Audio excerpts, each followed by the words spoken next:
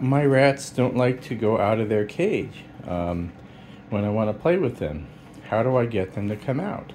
So what I do to, to get them to come out and play with me, now this is not that hard. I just open up the door and that's it. Okay? Open up the door.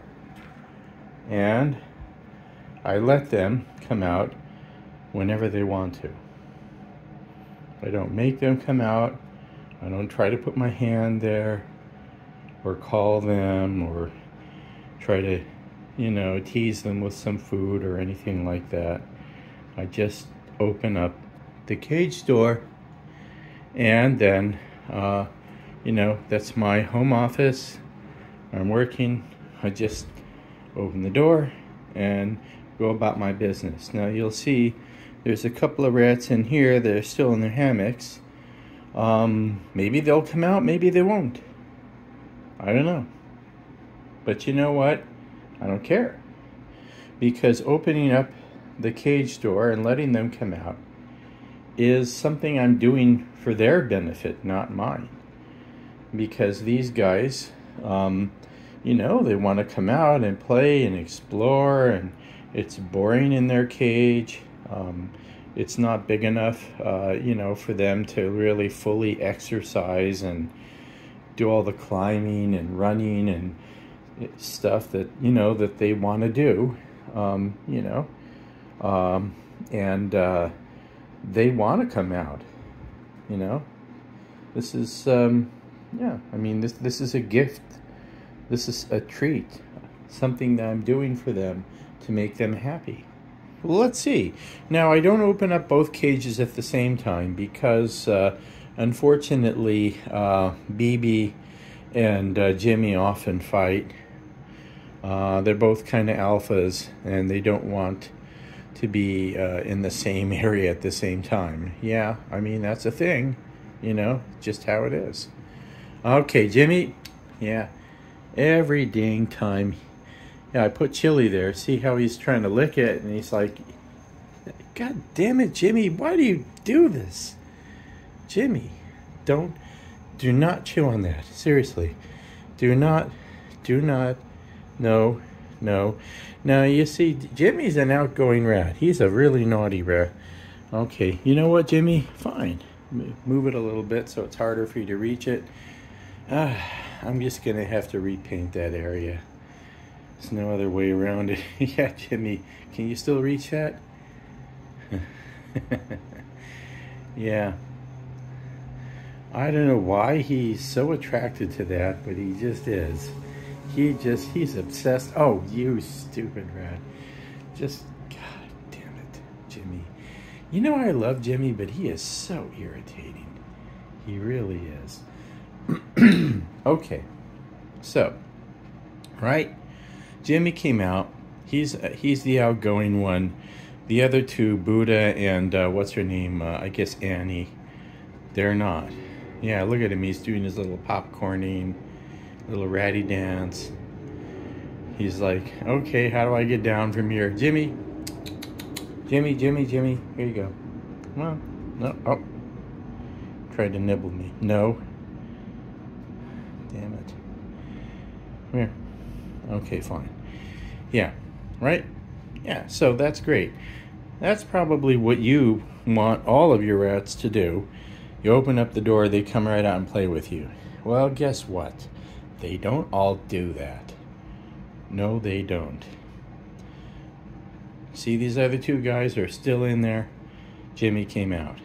Okay?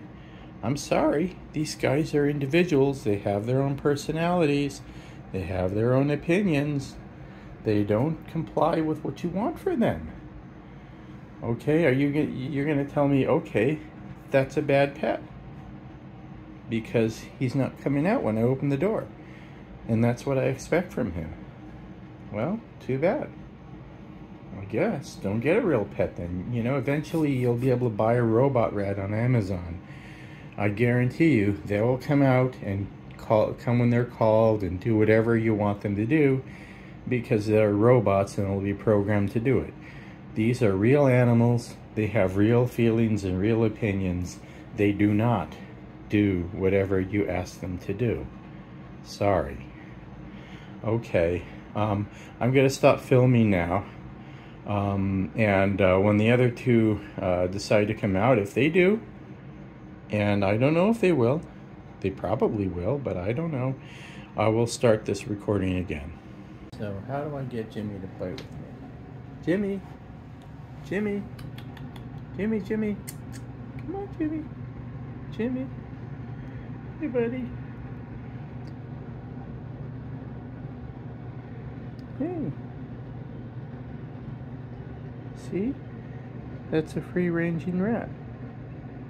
He's just here playing around on the ground. I called him, he came to me. What a good boy, Jimmy. What a good boy. No, don't do that. Yeah. Alright, that's fine. No, stop it. No. Alright, so what about these other guys? There's BB. I saw a little Stinky. Now he's on top of the hammock. Remember, he was hiding inside there. Now he's on top. Why? Because, see, the top of the hammock is Jimmy's place, right? Jimmy's the top rat. Jimmy's not here. He's gone. So now this little critter can go on top. He's like, he's a boss now. Oh, there's BB. He really wants to come out. Yeah. You see the alphas, the brave alpha rats, you open the door, they tend to come out first. They're the bravest ones. The ones with the most self-confidence. You know, this little guy here, he's not the alpha, so Jimmy gets the preferred spot in the cage. Then, when Jimmy's not there, okay, now Buddha can come and sit where Jimmy used to sit. Right? Will Buddha ever come out of the cage? Yeah, probably. He's gonna do it in stages, right? Jimmy's gone. Now he's in Jimmy's spot. He's enjoying that for a little while. Then later he'll probably come out. Alright. There's Buddha. I didn't even see him come out of the cage. I was doing something else. And that's what, you know, what tends to happen. Because, you know, they take these additional steps, you know, to like, I mean, the ones that are like less self-confident and a little bit more shy, they basically wait until you're not watching, and then they take some additional, you know, steps to go out and explore and be brave. So now that I'm looking at him, he went back in his cage, you know, and that's okay. That's okay.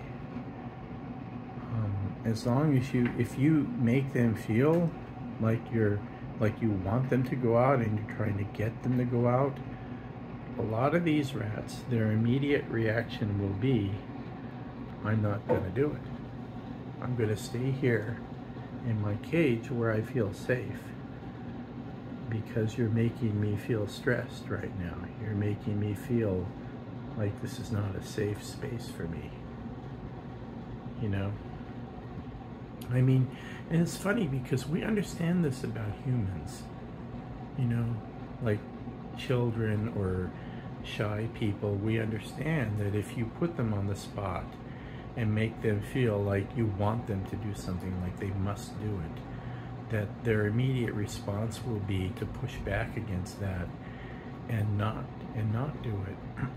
And we understand this is how humans are, but why should you expect animals to be any different? Roof rats, some of them, like Jimmy, are brave and have big personalities, and you know, they feel very self-confident and dominant, they want to, if they want to come out, they're gonna come out. They're gonna chew on the wall. They're gonna, you know, steal your food and do whatever they feel they want to do at that moment. That's fine. But there's a whole range of behaviors in rats, And on the other end of that, you've got some rats that feel a little bit more shy, a little bit less confident of themselves, and you have to give them the space to feel safe and be willing to go out and explore and express themselves, or else they're just not going to do it. See that? He's going out again. Now if I went over there and tried to get him, he'll run right back in the cage. You know? And the more I try to catch him, when he's not feeling it, when he's not feeling confident, the more he's going to try to escape. Yeah, because he feels he has to. You know, so like you get a shy person, the more you try to bring them out of their shell, the more they're going to feel like, I don't feel good about this. I don't feel safe. You're making me feel unsafe right now. And that's not allowing me, you know, to do what you want me to do, because I don't feel safe and comfortable to do it. I'm letting this rat, in his own time, come out of the cage and start exploring, and he's doing it. Yeah. There you go, Buddha. And at some point, when he feels confident, he might come over to me and try to play with me. So let's see what happens. Yeah, the other girl's still there. There she is. And there's a whole spectrum of behaviors. And usually girls they tend to be less confident than boys. And some boys are more confident than others. Some girls are more confident than others. There's a whole spectrum of behaviors and levels of bravery and all that. And, you know, that's just how it's going to be when you have pet roof rats. Some of them are going to be brave. Well, I mean, you know, hopefully you're going to get a brave one. But I can't promise you. All right. Here you go, Jimmy. Back. Hey. All right. See you later, buddy. And finally, there's the little girl. Yep. Now she's coming out. And again, I didn't even see her come out of the cage, but there she is exploring, because I wasn't watching her. Yep, that's just how it works. You know, if you watch them and like expect and demand that they come out and play with you, they don't do it. If you just open up the cage and let them come out when they want to, then they do it. Now, if I were to go over there right now, she might run back in the cage, or she might hide between the two cages. I don't know. See? If I try to go over here, there she goes. And I hide between the two cages. Yeah. Yeah, but, I mean, personally, I recognize that these guys have their own lives. They have their own desires, their own happiness or unhappiness, their own preferences, their fears, you know, all of that stuff. That they don't exist simply to make me happy. They exist for the same reason that we all exist, because we want to live, we want to, you know, have a good life and feel safe, and, you know, have things that give us pleasure, like food, like comfort, like family. And they're no different from us. They're just on a smaller scale, and because they're animals, and humans consider ourselves to be the superior masters of animals, and animals exist at our pleasure, we don't feel that they have those same rights that we do. That's what other people think, but that's not what I think. So if she doesn't feel like coming to me today, That's okay.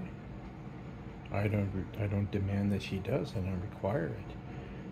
She can come out and play and enjoy the freedom and exercise and, you know, mental stimulation and all of that she can get from coming out and playing. And as long as she's not too destructive, I'm fine with that. And if she wants to spend time with me, she can. If she doesn't feel like it right now, she doesn't have to.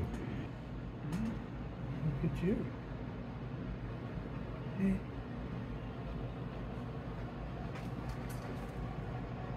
Yeah, why'd she run away? Because Jimmy scared her. He jumped up there. She's timid. She hears loud noises or sees sudden movements, and she goes back to her safe place.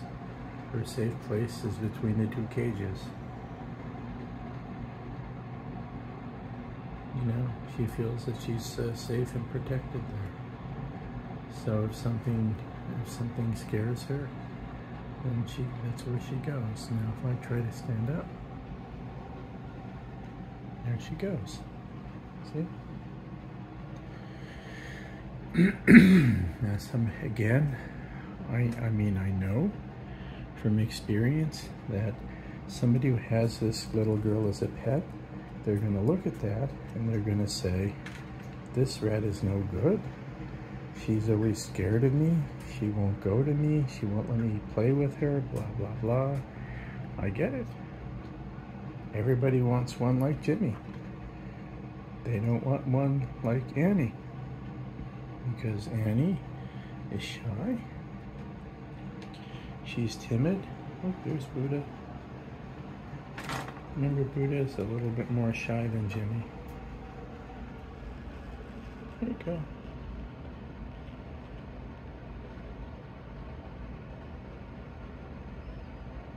You afraid of me? Oh, you're gonna nibble me, huh? See? He's okay. Yeah, in a few weeks, he's gonna be brave like Jimmy too. He's gotta grow into it, you know?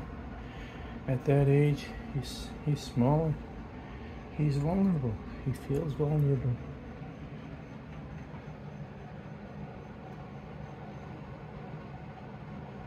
And there's Jimmy. Put my hand out to Jimmy.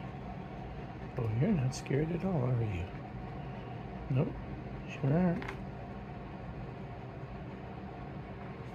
Hey, you're bossy. See, she's scared of Jimmy too a little bit. It's not just because it's not just humans. That's just how she is. Yeah, Jimmy just marked her. Jimmy just asserted dominance over her. Did you see that? Went right over her back and peed on her. Yeah, that's what they do. Those are rats. You know? Yeah, they're not humans. See? Jimmy is not at all afraid of me. He's an alpha, he's brave. And look, if you want to get a rat that's more brave and less, you know, more likely to come out and play with you, then yeah, the reality is you probably want to get a male alpha. Those are the rats that are going to be friendlier, at least by human standards. Whereas a little girl like this, she's going to be more shy. Will she go to me eventually? Yeah, probably. Oh, that noise outside, those aren't rats. Those are some birds or something. See, I try to go to her, she runs the other way. Okay? Alright, I'm not going to take this personally, because it's not personal. It's literally not personal. She doesn't hate me. She doesn't hate Jimmy. Jimmy's her cage mate. She's timid. She's young. She's small. She's timid. That's how she's going to react.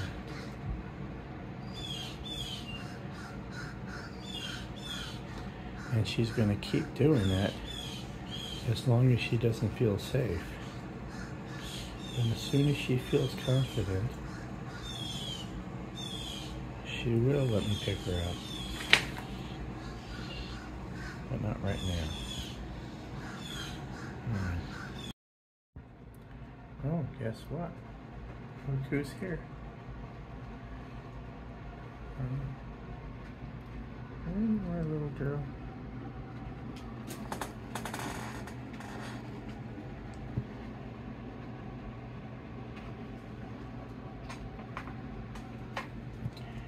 Yeah, that's Buddha. Jimmy's there. Oh, Buddha's going home. Why are you going home, Buddha? Oh, who knows? Yeah, but yeah, they know where their cage is. They just go home all by themselves when they're tired of exploring. Isn't that great? And there you are. There you are. There's the other little girl. There's Annie. Oh, Annie. Remember, she was like hiding in the cage at first, and she was in her safe place between the cages. Now she's found another safe place behind this thing, this bookcase. And she's in there. You know, she may spend the whole day there, and that's okay. Or maybe she'll decide to come explore further, or maybe even interact with me. I don't know. Every rat is different. Oh, there's a little ratty. She's on my desk. Who is that little ratty? Well, that's Annie. Annie the shy rat. Huh. So she was hiding in the cage, then hiding between the cages, and she was in her safe space behind the bookshelf. And now, look at Annie is on my desk with me.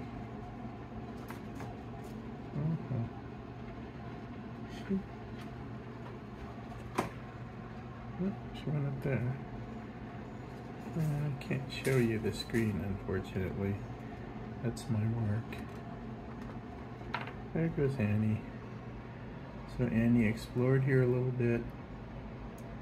Now I guess she's gone. I don't know where she went. I thought I saw her poking her little nosy out. She's around here somewhere. These guys are quick, you know. So it's really hard to follow them. Yeah, I don't know if she's still here. Probably is. So I think I saw a little tail. Did I see a little tail? Is it just my imagination? Ah, there's little Annie. She likes that space in there. That probably feels safe for her. And there's Jimmy. There's Annie and there's Jimmy. Hi guys. See? So, look, here's the thing.